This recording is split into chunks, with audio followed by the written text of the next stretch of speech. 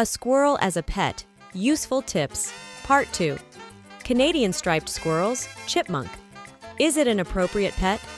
Canadian striped squirrels offer a lot as pets, but they are by no means for everyone.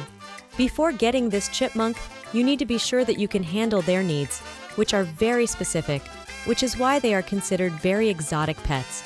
It should be kept in mind that no matter how much you want them, if you can't give them everything, buying an animal would be doing it a great injustice. The striped squirrel is considered an exotic pet. She needs a very large cage, spacious housing, a very varied diet, and a special way of handling her. It is recommended to study as many information sources as possible on how to keep squirrels responsibly before purchasing. Holding is much more than providing food, shelter, and love. You must be sure that the striped squirrel will fit into your life and your family. If this is not the case, look for a different type of pet. These squirrels are very playful, but they are by no means beanie babies. Unfortunately, that's exactly what some people want from their pets. Striped squirrels love to run and explore, stopping only for a short petting session. Unless they are extremely domesticated and used to you, which comes only after many years of handling, they will not allow you to take them in your hands, and a violent attempt to take them will usually result in a bite. This is not true for all chipmunks, as each animal has its own personality, but it is true for the species in general. Although they will enjoy human company, they are not cuddly animals.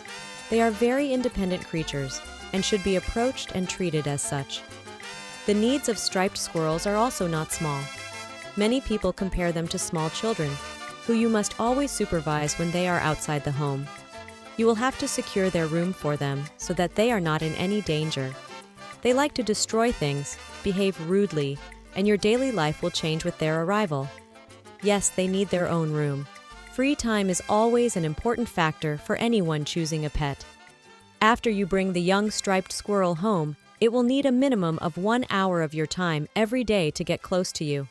After it grows up, after about 6 months, it becomes tame and gets used to you. Then you will need to spend minimum of 15 minutes a day with them. Remember that striped squirrels are diurnal animals. They wake up at dawn and go to sleep just before sunset. If you work standard 9 to 5 hours at work, the squirrel probably wouldn't see you much. Then, nocturnal animals such as chinchilla or sugar glider are a better choice. Please subscribe, like, and comment. To be continued.